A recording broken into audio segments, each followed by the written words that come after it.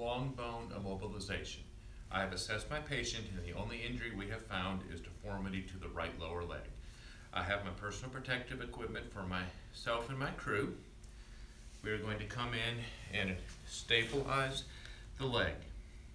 I will then turn this over to my partner to continue to hold stabilization while I'll assess for pulses, circulation, sensation, and motor function.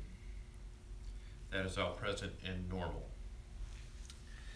Looking at that leg, I'm going to find a splint and measure it on the unaffected leg to find one that is the appropriate size. That looks about right. I will then apply it, making sure it is long enough that it will stabilize or immobilize the joint below and the joint above.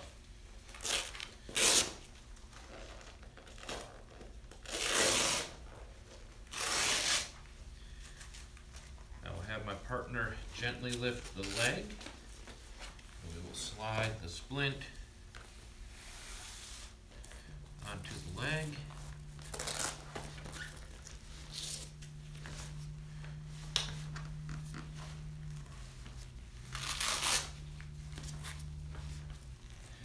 And then begin strapping the splint to the leg, looking to see if there are any voids or open places.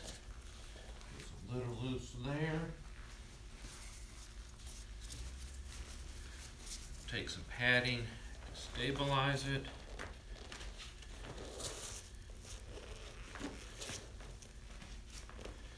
I've now applied the splint, making sure that the joint below the ankle is stabilized and the joint above the knee is stabilized.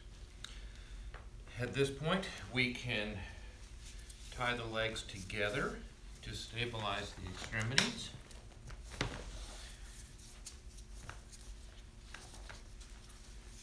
Or we could stabilize them to the backboard to make sure that the legs stay still.